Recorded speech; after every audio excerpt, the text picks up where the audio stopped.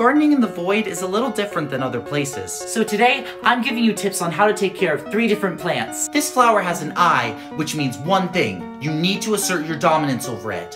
The best thing to do is to stare at it until it looks away.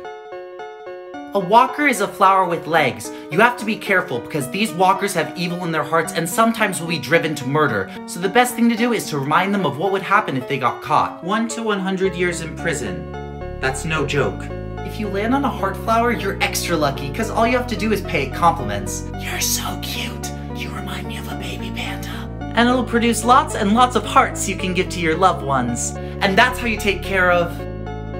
Stay back. Stay back. See you next time.